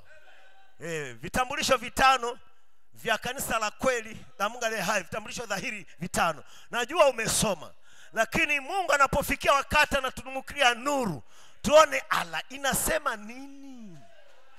Hicho kitu ndicho niliona ajabu hivi kwamba wakati ameshaniambia ungekuwa unasoma neno na kuomba na kufunga, ningewafunulia siri zilizo humu hamzioni. Message hizi si vile unavyowazia. Message hizi ni za kimbinguni. Zimeandikwa, zimenenwa kimbinguni. Kwa hazisomwi na akili za kisomi. Si kwamba umeenda darasani na akili na fulani na fulani waweza kupanga masomo yako ukasema ni huduma. Hii haiko hivyo. Hii ni kitu cha kimbinguni kinachokuja kwa namna yake, alafu kinakuonyesha jambo fulani. Mpaka sasa nilipitaje hapa? Mbona nilipita hapa sikuona? Inapokufunua hivi nasema ana nani? Hii si hapa. Unaiona wazi wazi. Ndege wa madoadoa. Jana niliwaambia mtumishi mkubwa kuliko wote tangu Henoko mpaka leo, mtumishi mkubwa ni William Marion Branham. Yeye ni msimamizi wa shamba la Boaz. Yeye ndio Boaz alimwendea yeye kwanza. Kabla hajaongea na Ruth, alimwendea yeye kwanza. Kumbuka ngambo ya pili nabii alipoenda ngambo ya pili, aliwakuta wale wapendwa. Ndugu yetu mpendwa, ndugu yetu mpendwa, usingepelekwa tusingekuwa hapa. Usingepelekwa tusingekuwa hapa. Basi wakamlaki. Kabila aulize, Yesu yuko wapi? Wasa yuko hapo juu kidogo. Na atakapokuja atakuja kwako kwanza. Atakuja kwako kwanza. Kisha wewe utatukabidhi kwake. Amina. Sasa nikuulize ndugu yangu, unayemkataa William Marion Branham, ni nani atakaye kukabidhi kwa Yesu?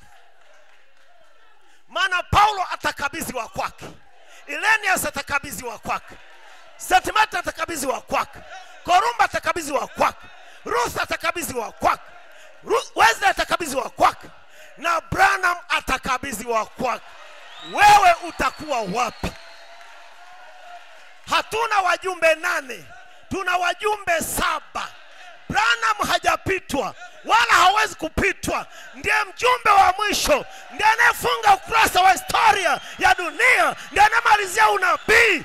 William Marion Branham.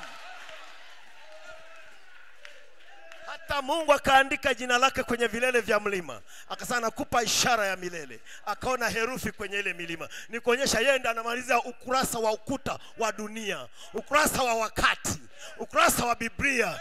Yeye ishara hiyo ni ya milele. Ni Branham, Branham, Branham, Branham mpaka tunanyakuliwa.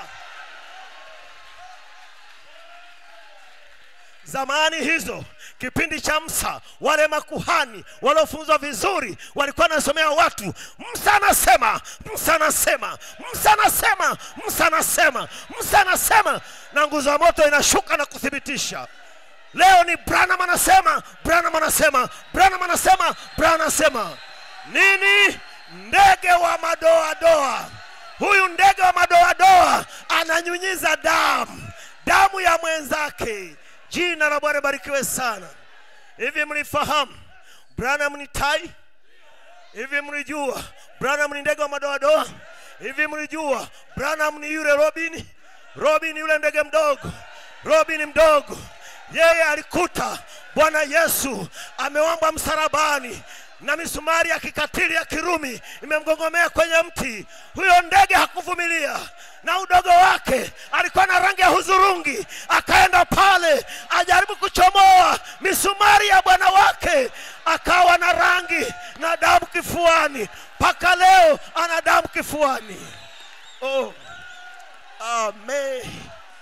Wapenzi wa Bwana, kama mtu huyu Mungu anamweka kwenye maumbile, manake ni mtu muhimu jinsi gani?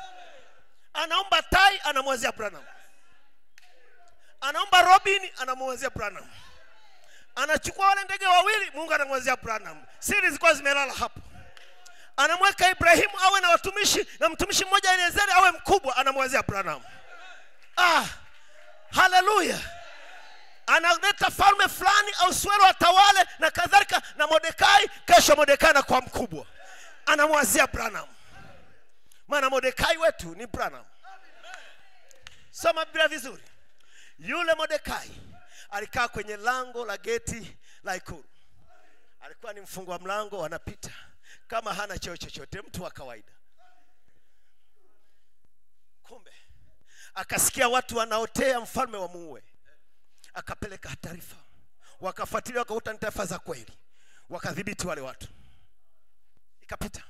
Alikuwa na adui mmoja anaitwa Hamani. Alikuwa amnyonge kabisa Mordekai ammalize. Na Haman akamjadili mpaka akafikia kutengeneza mtu wa kumtundika Mordekai. Kama shetani anavyowazia, angeweza kumnyonga kabisa Branham, angeweza kummaliza kabisa. Amenusulika vifo mara nyingi sana. Shetani ammalize kabisa, lakini mbingu zimemhifadhi. Siku moja Mordekai yuko kwenye lango, usiku wa manane, anasikia unaitwa na mfalme. Hakujua nini. Mfalme ameshindwa kulala. Mfalme anapotaka kulala, ikaja inamkumbusha mawazo. Kumbe mbingu imeketi na mletea mfalme. Ulishamfanyia nini mtu yule aliyokuwa maisha yako? Mfalme usiku huo akaitiza kikao. Wewe mtu anapandishwa cheo usiku. Nenda kasoma Biblia uone kama ilikuwa ni mchana. Na leo ni usiku wa manane kasoro dakika 3. Usiku wa manane huu ndio Branham alipandishwa cheo kwa kupewa upanga mkononi, akipandishwa cheo na mfalme. Amina. Sema, mfalme akasema kuna nani kule getini? Wasa ndio Hamani anaingia. Sasa mwiteni. Akaingia Hamani. Sasa iteni wafanyakazi wote. Wakaita wafanyakazi wote wakakaa na Mordekai akiwa mmoja wapo ya wafanyakazi pale. Mtu wa kawaida. Aswela kauliza, Hamani, nimtendee nini mtu yule ambaye mfalme ampenda kuliko wote? Akidhani ni yeye. Nimfanyie nini yule ambaye mfalme ndiye anayempenda kuliko mtu mwingine? Akajua ni yeye, akaanza kujifagilia. Mfalme na ampe pete ya kifalme, amvishe na mavazi ya kifalme, ampe na farasi wa kifalme, kisha mpandishe juu kwa cheo kikubwa kinachomfuatia mfalme, na huyo mtu akipita wote wasujudu. Akasema mfanyie hivyo hivyo Mordekai lisipungue neno hata moja.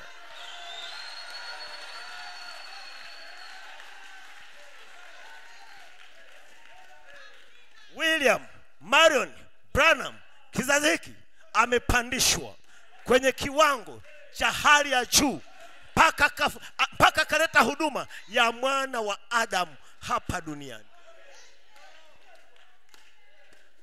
Amepandishwa kiwango cha kumba macho ya watu hayapo. Sio ni kipofu. Alishakuta mtu mmoja sio kipofu, hana macho kabisa, hiki chote ni nyama, hata hii soketi hamna. Branham akasema, wazia aliposema hivyo, akasema hili sio ono, nataka nikupe macho. Mwana mwenye mamlaka akafika ili uone. Mwana mwenye mamlaka aweza kutendea chochote. Asa unataka macho gani? Wazungu wana aina ya macho, hudhurungi, si blue, si nini. Yule mtu alichagua blue. Asa unataka blue akasema. Branham akachukua kidole chake, akaanza kumchora kama msanii wa picha. Anachora tu hivi, ambapo socket ikae na nyusa kaziweka na nini. Alivomaliza tu hivi, macho pa. Ndege wa madoadoa ana damu ya mwenzake. Hata leo nasikiza hizi kanda hapa, kama niko hapa ni kanda inacheza. Kama nasikiza hizi kanda nazo nukuu, na hapo nukuu ni kanda inacheza. Usikize. Kama unaweza kupokea hii damu, itakutakasa na ukoma wote.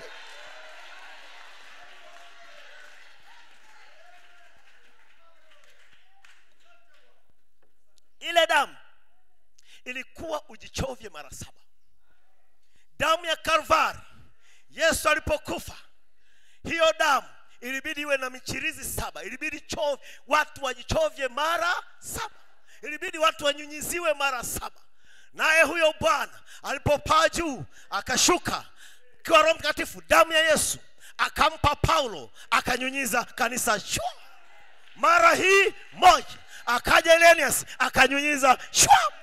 Akaja St. Martin akanyunyiza shwa. Akaja Korumba wa 4 shwa. Bado ukoma ulikuwa hujatoka. Ilikuwa mpaka itimie 7. Na yule nama anachovya mara ya kwanza, mara ya pili, mara ya 3, mara ya 4, bado. Akaja Rutha chwa ya 5, bado ukoma upo. Akaja John Wesley chwa, bado ukoma upo, ni 6. Ni mpaka 7. Ujumbe wa saa. Ujumbe wa saa. Damu ya Yesu mara 7 leo inanyunyiza, lazima uwe safi. Branham akasema hamna dhambi kabisa. Akasema naleta ujumbe kwa kanisa. Ujumbe wangu kwa kanisa, hamna dhambi kabisa. Kama unaweza kupokea hilo, lipokee. Manake Mungu amekusamehe kabisa, hata ziona dhambi zako tena. Kwa nini? Bibi harusi anatakiwa afikie hapa. Hana ila, hana hana kunyanzi, hana doa wala lolote kama hayo. Nini imefanyika? Mchirizi wa 7, damu awamu 7, zote. Kwa sababu nabii alipokuja wakati huu, amechukua damu ya kipindi cha Paulo, amechukua damu ya kipindi cha Irenaeus, mpaka damu za wengine wote, zote 7 akaja nazo, zote anamwaga kwa kanisa. Tuna damu mara 7. Ujumbe wa saa ni damu mara 7. Zile rangi 7, haleluya, roho 7 za Mungu zote ziko kwenye ujumbe wa saa. Zile sauti 7, ngurumo 7, muhuri wa 7 una ngurumo 7. Ngurumo 7 ni sauti 7, ni damu 7, zote zimemwagwa juu ya bibi harusi. Mnapaswa kuwa safi. Amen. Mwampenda Mungu akasema sitazikumbuka dhambi zao tena, nitazitupia kwenye bahari ya usahaulifu wa Mungu. Ati Mungu ana bahari ya usahaulifu. Yeye pekee ndiye ana bahari ya usahaulifu. Akisha kusamehe, anachukua dhambi zako, anazitupia kwenye bahari yake ya usahaulifu. Paka kikuona hivi, hajui kama ulifanya dhambi yoyote. Kwa sababu hiyo ni yeye mwenyewe amejifanyia bahari ya usahaulifu. Ila akikusamehe, akusamehe kabisa. Na hivyo anatusamehe kabisa, haijalishi ulitenda nini na umefanya nini na utafanya nini. Maadamu uko chini ya damu hii, Mungu anakutakasa na anakuondolea shida zote, kwa sababu hutatenda dhambi uwe salama. Itakusumbua. Hata sindano uliyozima mwenzako ukipoteza inakusumbua. Hata shilingi walikurushia change zaidi inakusumbua, kwa sababu wewe ni safi kabisa. Ndio maana chochote kicho kasoro kinakuhukumu, ili utengeneze hapa. Sisi hatuhukumiwi huko, tulishakwisha hukumiwa.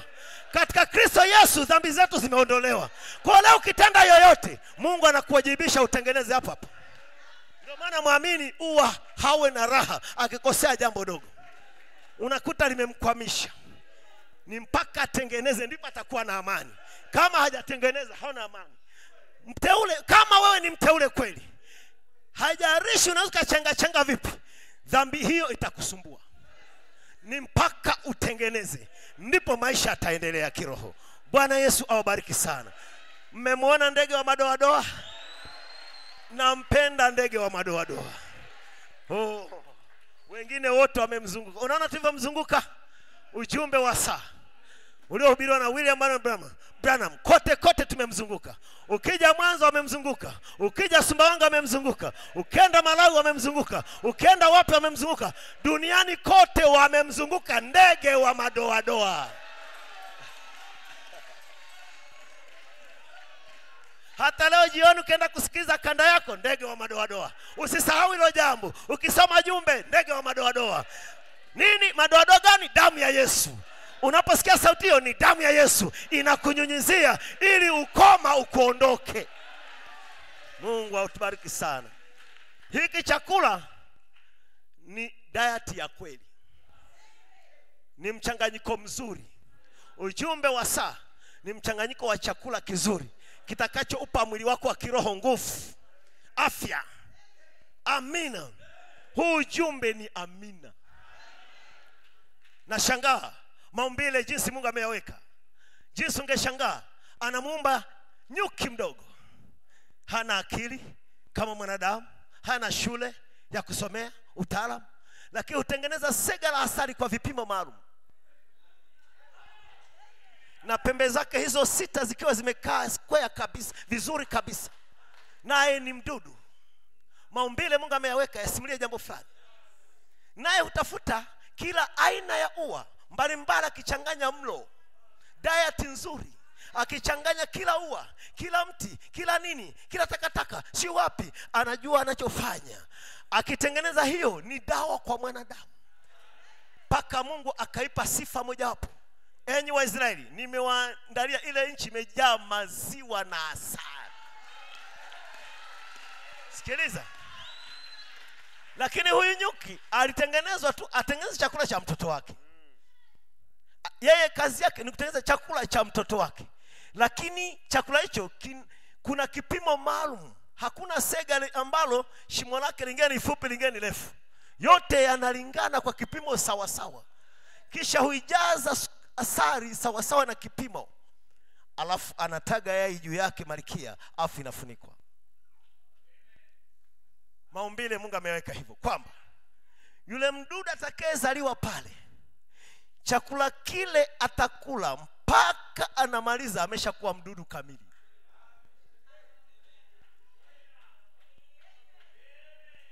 Ambapo anaweza akaruka sasa kajitafutia mpaka anakuwa mdudu kamili. Hivi jumbe zimehubiriwa 1200 na kidogo. Ni asali kwenye tundu la sega. Mungu akijua bibi harusi kwa kula hiki chakula, kwa kusikiza hizi kanda, kwa kusikiza huyu mtu, kusikiza hii chakula unaenda kula mlo kamili, mpaka unakamilika kuwa bibi harusi kamili, utakuwa umekula chakula kamili kimetosha kukufanya mkamilifu. Kumbe kila jumbe ina maana. Ni sehemu ya chakula kukamilisha mlo kamili, diet kamili. Kuleni jumbe, kuleni neno. Hii ni chakula kwa ajili ya nyuki watakaoondoka. Bwana tujalie sana. Mimi nimeishi kijijini, nimezaliwa kijijini. Kwa sehemu najua maumbile kwa kiasi. Kwa sababu nimeishi, unajua maisha kijijini yana wasili zaidi. Basi Bwana tujalie sana. Kuna kitu kule Sumbawanga kwetu tunaita kumbikumbi. Kuna wadudu wanaitwa kumbikumbi. Mimi nimekuwa mfuatiliaji kwa sababu nishatega hao kumbikumbi. Nishawahi kutega kumbikumbi nikapata, nikashindwa kubeba, nikaitiza kijijini waje wanisaidie kubeba. Nilipata karibuni gunia 2. Naona kule unatega saa 9. Umeshaona, unajenga kijumba. Ukishajenga kijumba unafunika hiyo saa 9. Kumbikumbi au mchwa wanajua ni usiku. Kwa wataanza kutoka mchana saa 9. Wanatoka kuanzia saa 9 mpaka saa 1 jioni. Kwa wanatoka kichuguu kizima. Sisi tushajua jinsi ya kutega kule. Sasa mimi ni fundi moja hapo. Sasa cha ajabu nilipoingia kwenye ujumbe nikachukua ile ya maumbile nikaileta huku, nikaona inalipa.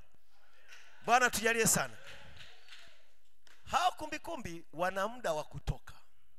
Si kila ukenda ukitega unawapata. Wana vipindi fulani vya kutoka. Kuna awamu kama 2 au 3. Basi ukizikosa hujapata kumbikumbi. Kwa hiyo tunachofanya tunakuwa tunaangalia alama. Unajua unapokuwa kijijini umezaliwa huko, kuna vialama fulani vya shira fulani vya kimaumbile ambavyo yabidi umejifunza au kuvijua. Siku kumbikumbi wanatoka huwa tunajua. Hata kinieleza namna gani kwenda nikashindwa kuelezea zaidi. Lakini watu tunajua. Ukienda kila Kisugu utaona wanatoboa kuanzia saa 4 wanaziba. saa 6 wanatoboa, wanaziba. Alafu siku wamesiliba vizuri kwenye vichuguu, wametengeneza vizuri, kila mtu akinasema leo vichuguu vimenani vizuri, ni siku kumbikumbi kutoka. Na unakuta wamechangamka, kumbe ile toboa wanataka waone ni usiku, wanakuta ni mchana, wanaziba. Wana hamu ya kuondoka. Kwa nini muda wote hawakuwa na hamu, ila muda huo ndio hamu imekuja? Na nikwambie, ni kumbikumbi tu wanaondoka kwenye hicho kichuguu, wengine wote mcho watabaki. Cha ajabu, Malkia amnataga mayai aina 4. Aina 4. Aina ya kwanza ni wale maaskari wakubwa. Wao kazi yao ni kulinda tu, na wanamlinda Malkia, na watalinda kumbikumbi. Aina ya pili ni wale wadogo, maaskari wadogo. Aina ya tatu ni wale wenye boza nyuma, tenki la maji, wana tumbo kubwa, wanapakia maji kwa ajili ya kusiliba. Afu kizazi kingine au aina nyingine ndio kumbikumbi. Wote wana kazi kasoro kumbikumbi. Kumbikumbi ndiye anayeota mabawa, na ndiye bibi harusi, na ndiye anayeondoka. Kwa duniani Mungu ameacha tuzaliwe aina mbalimbali, na dini mbalimbali, na vitu vingi mbalimbali, lakini kuna watu maalum ambao hawana juhudi sana kufanya chochote. Wao wako pale walindwe, wakuwe, muda ukifika wao wataondoka. Wengine wote watabaki kwenye kichuguu. Lakini kuna muda maalum. Muda maalum. Na hivi nakwambia kuna muda maalum ambapo ishara zenyewe zitaonyesha tunaondoka. Huo muda ukifika, kumbikumbi wenyewe wanakuta wanatokea hivi, wanarudi. Wanakuta ni kuna jua, wanarudi. Sio muda wake. Wanafanya hivi, wanarudi. Unaona, unasema leo kumbikumbi watatoka. Leo tutapiga kumbikumbi. Nilikuwa natengeneza mitego 6 kwa vichuguu 3. Kila kichuguu mitego 2. Na mashimo mengine yote yale unatakiwa yashindilie kabisa na nyundo ya baki tu ya kwenye mtego. Kwa wakienda kujigonga kula, nakuta kuna udongo, wote watakuja watokee kwenye mashimo yaliyo wazi. Kwa hiyo kwenye mitego yako tu ndio watatokea wote, kichuguu kizima kitatokea mle. Kwa hiyo nilikuwa nishajua jinsi ya kuwatega. Na mtu anaweza kadhani una dawa, kumbe hata hakuna dawa, ni ujuzi tu. Ni ujuzi tu. Kwa hiyo Mungu ametufanya hivyo. Sisi ni Malkia kumbikumbi. Ndani ya dunia hii kichuguu tuko aina mbalimbali. Kuna mchwa mkubwa, kuna mdogo. Kuna maboza yanayofanya kazi usiku na mchana. Yote hiyo ni dini na madhehebu. Lakini bibi harusi hana mengi. Hana mengi. Hajitabishi sana kuimba sauti ya kwanza na ya pili. Yeye anaimba sauti ambayo Mungu amempea.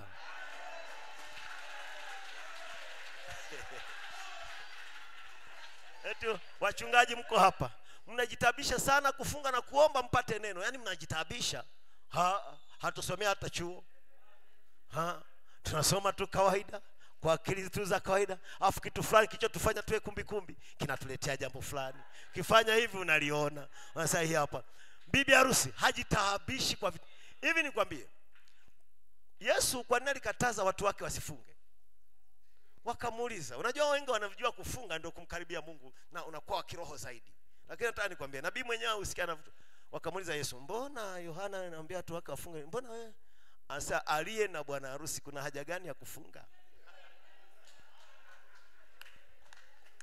Wewe siku hiyo ni sherehe, kuna bwana harusi, unafunga, utakosa pilau. Siku ya harusi unaonaga mtu anafunga. Hiyo ni siku ya kula. Sasa brana msikie. Asa unasikia mtu sana, nimefunga siku 40. Asa upuzi. Ameita upuzi. Akasema sisi bibi harusi funga yetu hii ambao ni kujitolea. Mwisho ni siku. Mwisho ni siku. Ukisikia ndugu sasa nimefunga siku 7, mwambie rudi kwenye ujumbe baba. Hujaona ujumbe. Hiyo ya kujitolea ni siku 1, siku 2 au siku 3. Kwa nini Mungu hajataka tujitabishe? Anafahamu, ameshatulainishia jumbe. Sisi tuna vitu vya kula, unafunga utafuta kitu gani zaidi? vipo kwenye ujumbe, weka kanda, utapata tu material yote. Akasema kama Mungu anakutaka ufunge, yeye ndiye atafunga siku zozote zile, na hujisikii njaa. Ukisema Mungu amekwambia ufunge na una njaa, wewe ni muongo. Kama ni Mungu akikwambia ufunge na ndiye ameleta hamu ya kufunga, anaondoaga njaa yenyewe. Hata ikifika 20 ni sawa, hata ingefika ngapi ni sawa. Hunywi maji wala chochote wala chakula, hiyo tutasema hiyo ni Mungu. Lakini usijifanye, usiigize, ni mpaka kweli Mungu amekwambia. Ukiona njaa, fungua. Kama ulifunga kabisa ikafika siku 4, 5, 6, 7, 8, 9 ukasikia njaa, fungua hiyo uliposikia njaa. Bwana tujalie sana. Lakini hizi za kujitolea ni 1, 2, 3. Mwisho. Kwa nini Mungu hajataka tujapishe? Tayari tuna bwana harusi.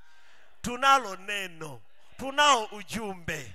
Iko tere. Mimi nasemaga isi wa madhehebu wanajitahidi ndugu. Sasa wanajitafutia tafsiri yao wenyewe. Wanahangaika, wana nini? Hadi wanapohubiri unasikia anarudia, unasikia akapanda, akaenda Kapenaumu. Ufunuo hamna, atarudia tu. Akapanda, unaona? Akapanda. Akaenda Kapenaumu. Kwa kwenda hamna. Lakini sisi Bwana wakati nikiwa mtoto mdogo, wazee wa zamani wanafahamu jinsi ambavyo mlitafuna mahindi magumu, alafu natoa unampa mtoto anakula. Leo huwezi kumfanyia hivyo. Hawakubali. Hata mtoto wangu mimi na kidogo fulani, hata ukinywa maji hivi kwenye kikombe uliponywea hanywei hapo. Lakini zamani hizo mnakuwa mko kwa bibi, anatafuna ugoro na meno hayo yote ya ugoro, anatoa ugoro anaweka pembeni, anakutafunia mahindi magumu, kisha anakupatia, anarudisha ugoro wake tena mdomoni. Na tulikula, hakuna hata shida, hatukuona hata kinyaa, kwa sababu ni maumbile yalikuwa hivyo. Ila sasa na teknolojia na ustaarabu na nini vimeongezeka, imekuwa namna hiyo. Sasa Mungu amefanya nini leo? Mungu ametutafunia kupitia William Marion Branham.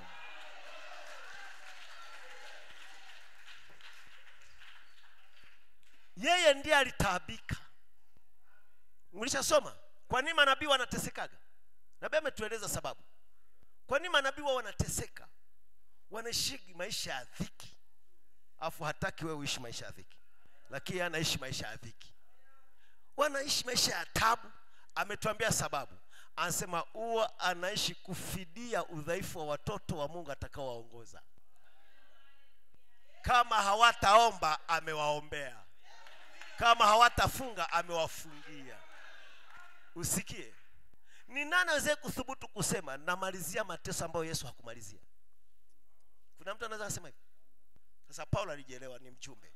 Huwa wanashiriki mateso ya Yesu wakimalizia sehemu kwa ajili ya watoto wa kizazi hicho. Wanachukua madhaifu. Nabii ameumbwa hivi kwamba hali yake ya kiroho hubeba hali za watu wake.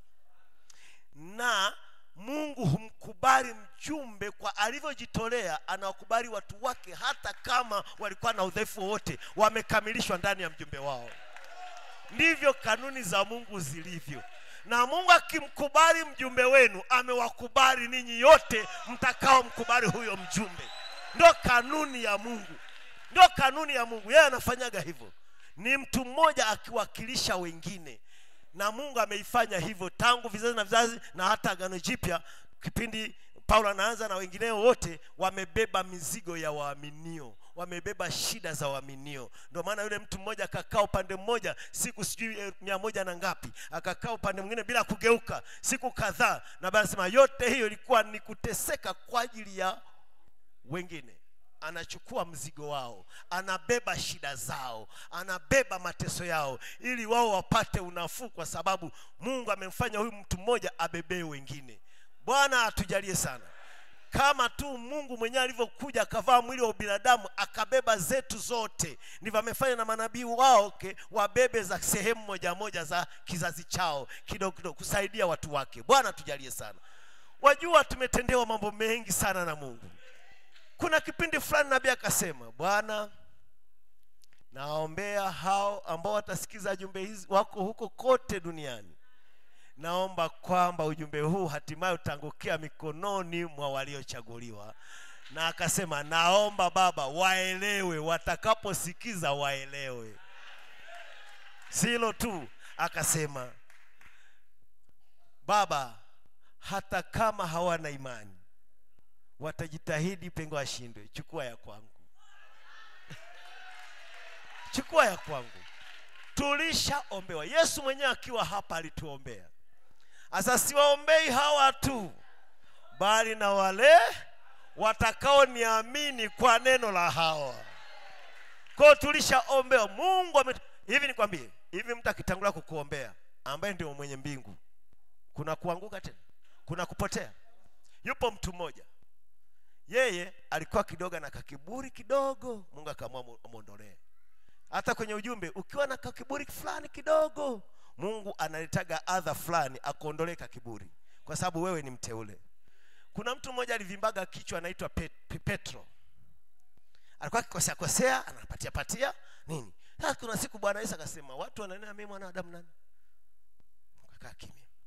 Wakaanza, Yeremia, si nini? Nabii yule. Sasa okay. Nyinyi mwaninena kuwa nani? Ufunuo kama kunena kwa lugha kunavyoweza kumtokea mtu. Petro alitamka bila kuwazia, wewe ni Kristo mwana Mungu aliye hai. Nguvu zilimshika kanena. Sasa mwili na damu havijakufunulia hilo, ni Baba wa mbinguni alikufunulia. Sasa Yesu akimwambia hivyo, alafu akaendelea, nami nakuambia wewe ndio Petro, na juu ya mwamba huu, ufunuo huu ulipata, nitalijenga kanisa. Nami nakupa funguo za mauti, nakupa funguo za ufalme wa mbinguni. Utakao lifunga hapa limefunga mbinguni. Hebu nikwambie, wakati anamnena yote hayo alikuwa anajisikiaje? Hata kama ni wewe Baba, Muumba mbingu unaisha, nakupa hivyo vyote. Nakupa funguo za ufalme wa mbinguni. Utakao lifunga hapa utafunga mbinguni.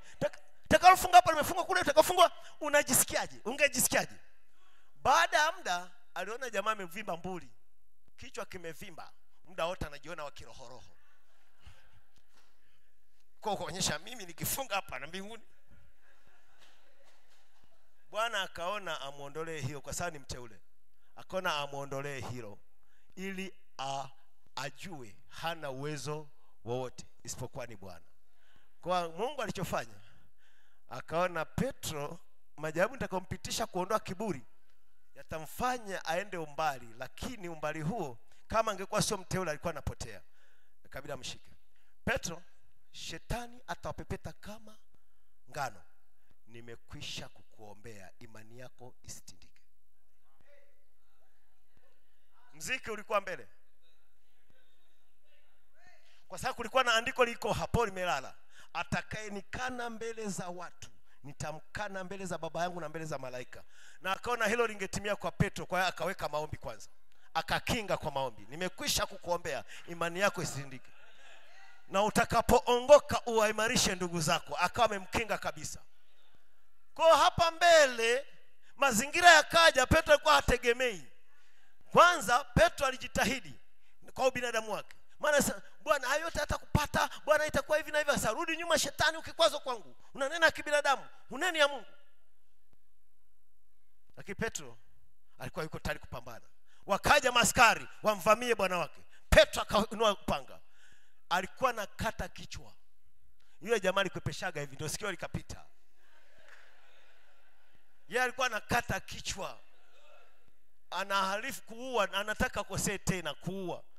Maana kuua ni dhambi. Alipofanya hivi jamaa kapitisha hivi, kapita kwa sikio shwa. Yesu akamwambia, "Ukamekamatwa hivi sasa. Rudisha ala yako. Rudisha kisu kwenye ala yako." Akarudisha kaupanga kake pale.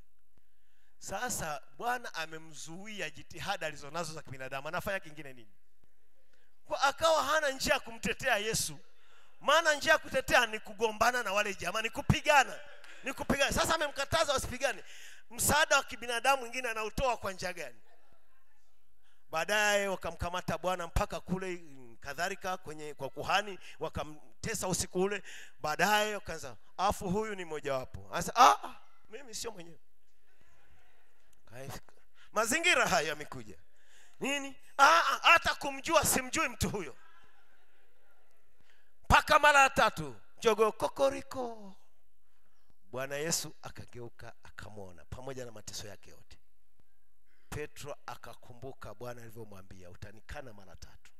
Lakini yote hiyo hakujua, walikuwa wanamuondolea kiburi. Akagundua ameshamkosa Mungu. Yaani safari yote kuanzia kuamini mpaka hapa anakuja nakosea siku hii. Asalala mstari mwekundu takumepita, nimepita rehema hapa.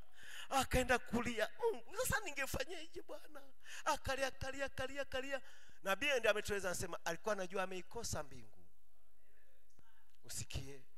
Matumaini yakaanza kupotea kwamba yeye ni mwaminio, yeye ni mteule, mbingu imemkosa hivi. Kwa sababu amemkana kwa kuapa. Ameapa kimkataa Bwana wake. Unapokataa ujumbe, yaani aliumia, hajua atafanya nini. Usikie. Nabii anasema ilifika muda ambapo Petro hana namna ya kutubu. Mpaka Yesu anakufa msalabani, hakupata nafasi ya kutubu.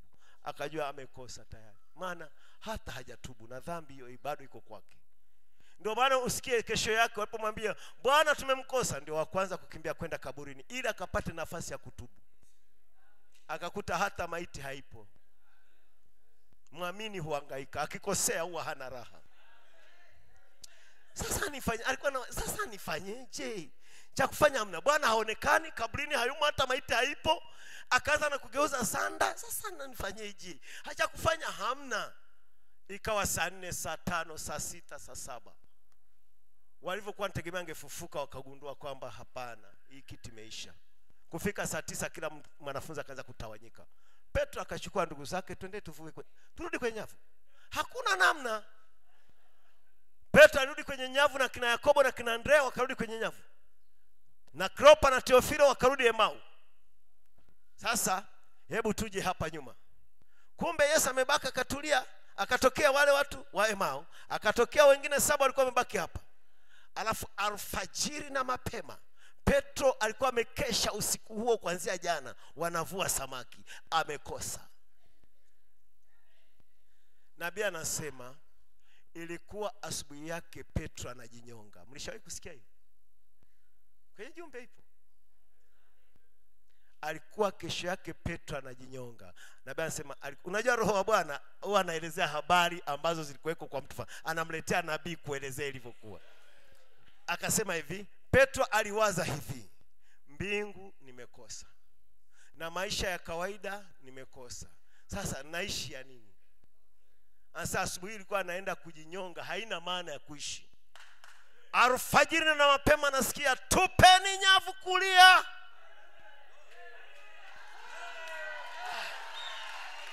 Nini hiyo? Tupa nyavu kulia. Kuna watu wamekufa na matumaini kwa kuwa wametenda dhambi. Mko hapa.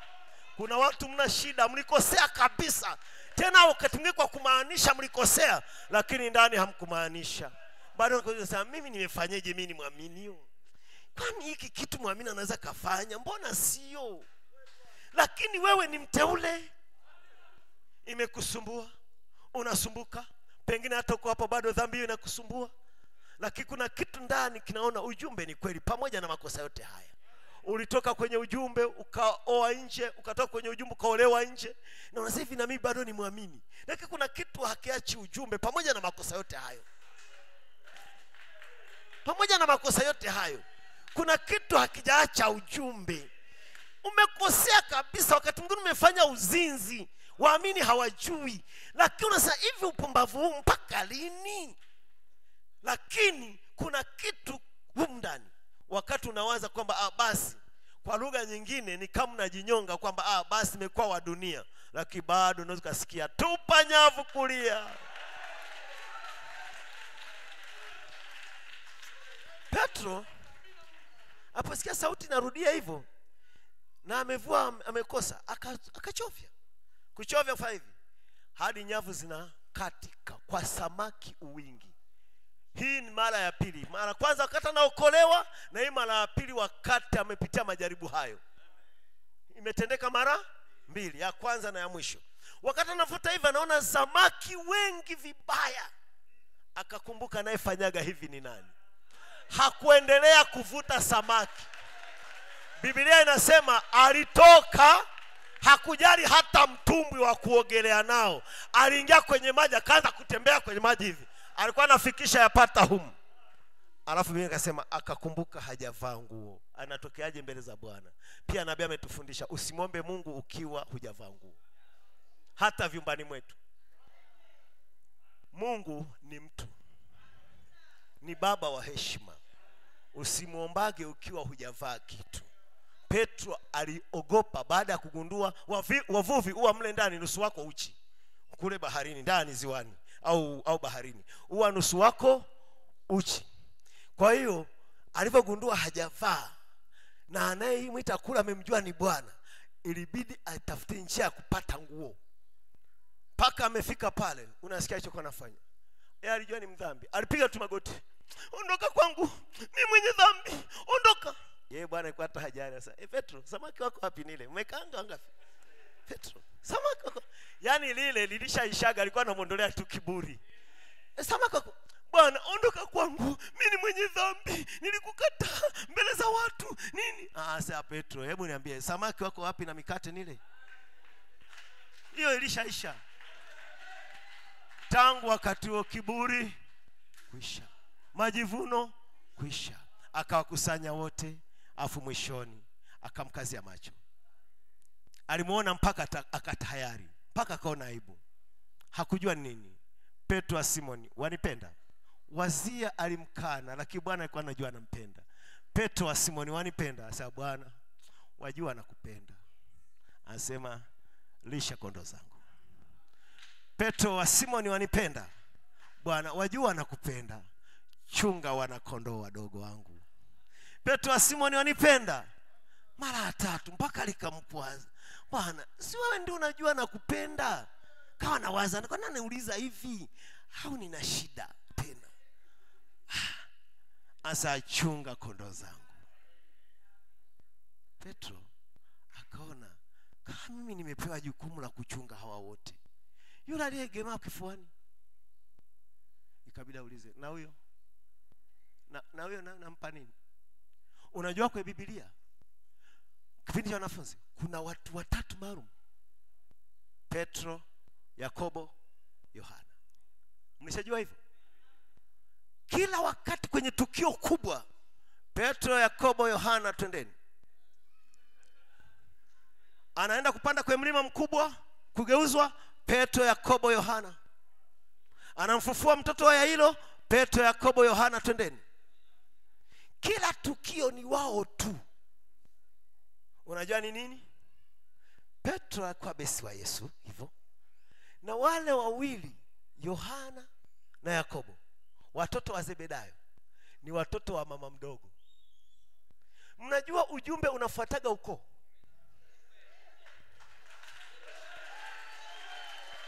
Mnajua hata laana inafuataga ukoo. Laana inafuata ukoo na baraka zinafuata ukoo. Yesu alipokuja alikuwa Myuda, aliita Wayuda wengi kuwa wanafunzi. Walio wengi walikuwa ni Wayuda. Ndio aliwaita.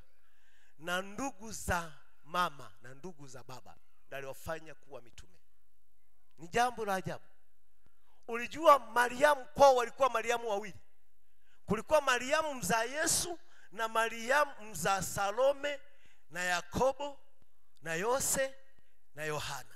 Na Yohana alikuwa ndio mtoto mdogo kuliko wote kwenye ile familia. Ndio maana akisemaga Mariamu anasema yule wa pili.